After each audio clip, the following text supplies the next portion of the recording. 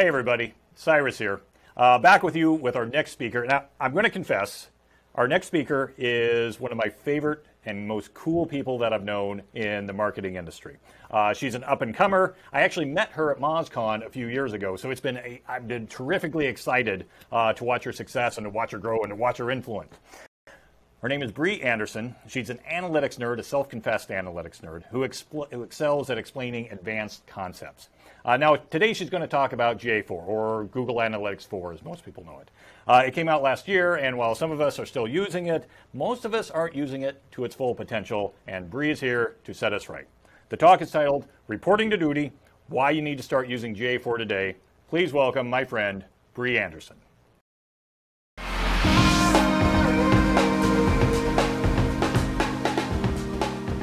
It is so good to finally be back at MozCon, especially after the year we just had.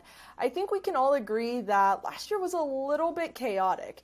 My wife became my live-in cosmetologist as well as my live-in office mate, and that went about as well as I'm sure you can imagine it did. And Google really looked at everything that was going on in the world and they said, you know what this would be a great time for? Releasing a new analytics platform, and that's exactly what they did. In October of 2020, they rolled out Google Analytics 4. Now, Google Analytics 4 is where Google is really flexing their muscles on machine learning and artificial intelligence. They say that the smart insights are supposed to help businesses increase their return on investment, and it's something that they've built for the long term. Honestly, the future of Google Analytics. And this would have been fine. I would have been so stoked, except for the fact that the day before it was rolled out, I practiced everything I needed to know in order to show people how to set up Google Analytics. And when I went in the next day, everything was changed and Google was forcing everyone to set up Google Analytics 4 properties. But don't worry, I was able to find a way to set up universal analytics properties. It was just under that Show Advanced Options section. Now, in here, you have the option to select a Google Analytics 4 and Universal Analytics property, or just a Universal Analytics property. And I know what you're thinking. As soon as I said that, you said, well, I know how to use Universal Analytics, so that's the one I'm going to use. Let me tell you, you're going to want a Google Analytics 4 property. There are a lot of things in Google Analytics 4 that you're not going to want to miss out on. One of the big things is the advanced tracking that you have access to. I know a lot of us have developers that get involved in the process to help us track specific events and things of that nature. But with Google Analytics 4, a lot of that is tracked for you already, and you can set up advanced tracking on your own, likely without a developer. Also, there are amazing visualizations all through Google Analytics 4. They're quite badass, and most all of them are customizable. Honestly, so cool. Lastly, when we really look into what Google Analytics 4 has to offer and the things that Google chose to put into Google Analytics 4, they might just be telling us some secrets as to what they find important. So if you want to get started with Google Analytics 4, now is the time to do it, because if you get into Google Analytics 4 and you haven't set up the tracking or the property previously, you're going to have nothing in your dashboard. You have to go in and actively set it up for it to start collecting data. So it's really easy to do. You just go into the admin settings of your Universal Analytics property, if you already have one, and under the property, you will have the option to go to Google Analytics 4 Setup Assistant, and there you can create your Google Analytics 4 property. Now, the properties in Google Analytics 4 are a bit different, as all of your websites and apps are going to live into one property. They're all different data streams that stream into one property, whereas in the past we had to have multiple properties all for our different websites and apps. So once you create this new Google Analytics 4 property, if you were using the site tag that you had to put in the header of all of your pages, it will go ahead and start collecting data. If you are using Google Tag Manager, then you will be given a G tag, and you go into Tag Manager, you create a GA4 configuration tag, drop the G tag, and publish it. It'll start tracking. The reason this is such a big deal, and you need to do it right away, is that there's absolutely no retrospective data being brought into Google Analytics 4. And I really suggest that you run Google Analytics 4 and Universal Analytics concurrently, because honestly, while Google Analytics 4 is really cool, especially if you're used to Universal Analytics, it doesn't replace Universal Analytics just yet.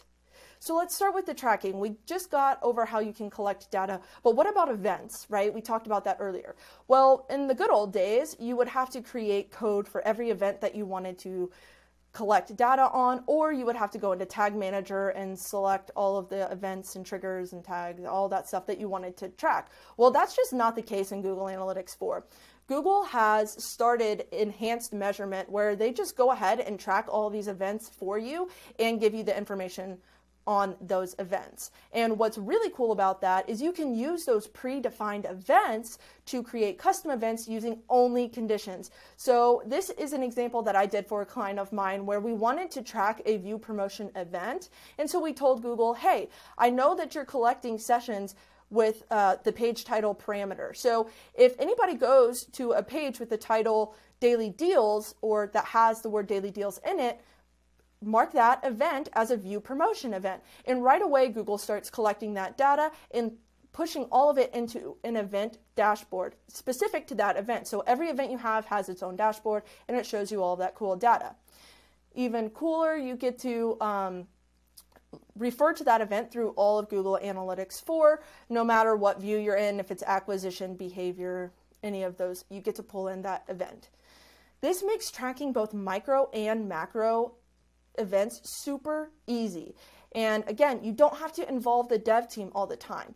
What's even better is that you can do the same thing for conversions. Remember how you used to have to go into Universal Analytics after you created an event, and then you had to go in and set all of the goal parameters and all that fun stuff? Yeah, no, in Google Analytics 4, you just go into the events section, toggle it on as a conversion, and Google starts marking it as a conversion right away. Like I said, guys, this is super easy. I am not a dev person at all, and I could do this. I had it all set up in about 5 minutes. Now let's talk about those visualizations. We know that the future of data analytics is visualization because data can tell a story, but visualizations paint the picture, right? So anybody can understand what's going on with the data. You're going to see far more graphs and visualizations in Google Analytics 4 than we did in Universal Analytics. And honestly, they're just a lot better looking. Here you can see a comparison between real-time analytics in Google Analytics 4 and Universal Analytics. I'll let you guess which one is which, and you can tell which one's more fun to look at and easier to understand. But they're not just pretty, they're also smart. Remember, Google Analytics 4 is all about pushing that artificial intelligence and machine learning to the forefront. So anomaly detection is cooked into most every line chart that you're going to see in Google Analytics 4, and it's placed right on the chart so you can see whenever Google has found something that's statistically significant. That's right. You no longer have to figure out if it's statistically significant yourself. Google is telling you. They've put all the resources into telling you that something has happened that they weren't expecting. That's another keynote. It's what they were expecting. So in this instance, they expected a website to make X amount of money, and somehow they ended up making a lot more. This is telling you, hey, please go look at what happened this day. There might be an opportunity for you to scale that strategy, or maybe it's something you need to look out because something went wrong on the website. Now, they also use a lot of scatter plots in Google Analytics 4, which personally I like as I'm very visual and I can picture a trend line pretty easily in my mind. And anything outside of that trend line is considered an outlier. In this instance, I looked at the outliers and there was a cluster of stationary specific outliers on this chart. So they were being viewed a lot, but they weren't being added to the card. So I want you to remember that because now we're going to go in and create some of our own custom visualizations in Explorations. When I created this presentation, it was called Analysis Hub. Now it's called Explorations. It's the same thing. But I want you to think of Explorations as if Google Data Studio and custom dashboards from Universal Analytics had a baby. It builds like Data Studio where you get to pick your segments, your dimensions, and your metrics, but it lives in Google Analytics 4 the same way custom dashboards lived in Universal Analytics. What's really, really interesting about this is that predictive analytics actually live inside of Explorations. And again, this is something that's free that would have cost a lot of money for you to build out yourself or to purchase from another analytics platform. Google is now giving predictive analytics on 7-day likely purchasers and 7-day likely churners. So you can use those audiences, or you can use the metrics in your charts and graphs in explorations. One of my favorite ways to use this is to compare Google organic traffic, Bing organic traffic, and 7-day likely purchasers using the segment overlap. Using this one chart or this one graph, I'm able to look and say, okay, all of the Bing organic traffic is likely to purchase in the next 7 days, when only about a quarter of the Google organic traffic is likely to purchase in the next 7 days. But you can see that that's still a lot more traffic than Bing is bringing in. This is something that you could hand over to your CEO and they could understand in the snap of a finger, right? Now, let's get back to that stationery. Remember, there were a lot of item views, but not a lot of add to carts. Well, if we go into the explorations and we create an exploration table, we are going to now add a new segment, session-specific segment. And using the customizations, I created a segment where if anybody visited a page that contained the word station in it, they were put into one audience. Then I created another segment that was the opposite of that. So sessions that did not include a visit to a page with the word station in it. Now, we used to be able to do this in Universal Analytics, but it would create audiences that we had to keep forever. In explorations, you can just use this segment in that specific report, or you could create an audience that you can refer to all throughout Google Analytics 4.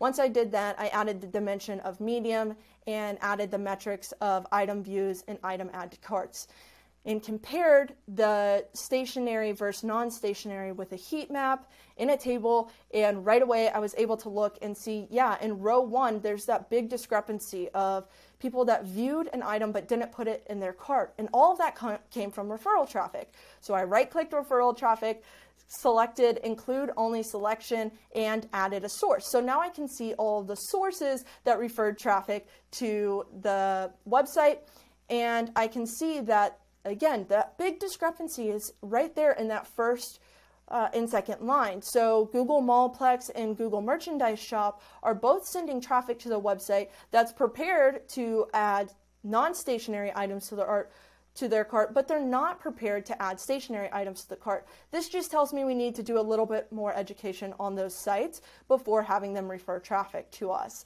And it was that easy. It took about 5 minutes, but you don't only make table charts and segment overlaps. You have access to all sorts of charts and tables and graphs, and you get to make your own line graphs, which remember, those line graphs come with anomaly detection should you want to use it. In explorations, you also get to select your own training period and sensitivity so you can customize that anomaly detection to your liking. But now let's get to the exciting stuff. Is Google telling us secrets in Google Analytics 4? A lot has changed, and so we're going to use a little bit of inductive reasoning based on the information that we're given to make some assumptions about what Google finds important. The first thing to note are all of those events that they're tracking right away. They tracked them all along and they're just now giving us access to them. But if Google is tracking those events all along, they're probably important. So that's definitely something to keep in mind. They also gave us new metrics in Google Analytics 4. We have engaged session, average engagement time per session, and average engaged sessions per user. Now, this has replaced where behavior analytics used to go. And if you look at it closely, you see one very controversial metric missing. That's right. Bounce rate is gone from Google Analytics 4. I've not been able to find it anywhere. Instead, everything is focused on this engagement. Now, engaged is even defined in Google Analytics 4 as something that has 10 seconds or more in a session, 2 pages or more in a session, or a conversion in a session. They also defined what engaged time is, and basically it just means that your app or website needs to be in the forefront of the user's browser. Now, given this, we don't have to worry about what are our KPIs going to be for this engagement campaign. Google just told us what our KPIs need to be. They need to be 10-second sessions, 2 pages per session, or sessions with conversions. There are a ton of these types of hints all throughout Google Analytics 4. I could be here all day explaining them to you, but I'm just going to hit on a couple more very quickly. The first is that Google has defined a life cycle for us in the new menu. It's acquisition, engagement, monetization, and retention. That monetization isn't just conversions anymore because your AdSense filters into there, so it's not just app purchases, website purchases, conversions. It's also, are people being served ads and are you making money on ads? Really, really interesting. We also see a definite split between traffic and users, something we've not really seen Google hone in on before, and I really think that could be a sign for something. And lastly, again, with the new metrics, we're seeing average views per user for specific pages and screens.